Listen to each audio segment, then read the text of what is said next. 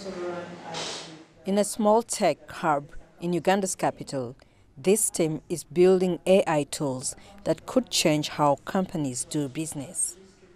Their software, known as Neexa, functions as a smart sales agent.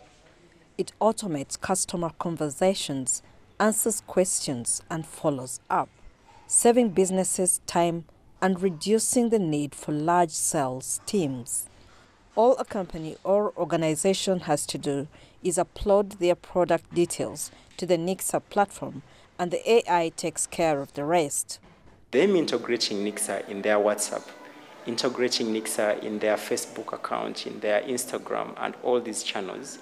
And Neexa is basically now able to reply to customers. It is able to analyze every conversation and basically determine who is the potential customer, who is not a potential customer, and be able to follow up when it is necessary, be able to determine when a sale is closed. In Uganda, many businesses use social media to attract and talk to customers. Traditionally, this meant hiring someone to respond to inquiries and manage pages.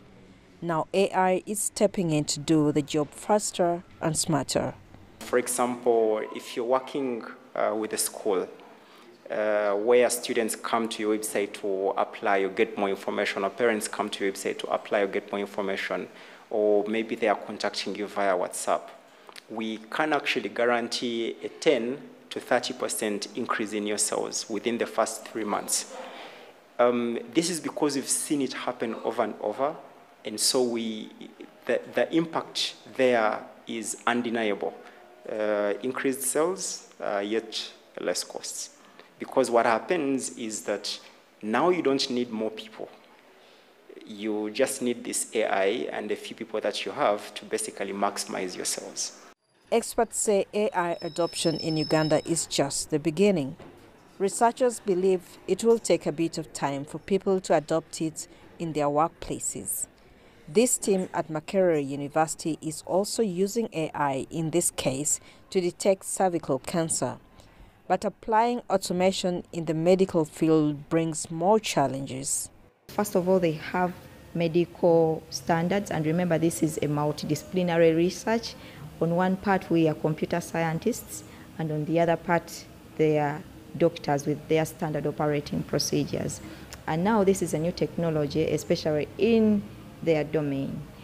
So initially, acceptability was one of the bigger challenges. Whether in business or healthcare, a few early adopters in Uganda are showing what's possible with AI. As technology spreads, it could reshape how work is done and who does it. Isabel Nakaria, CGTN, Kampala, Uganda.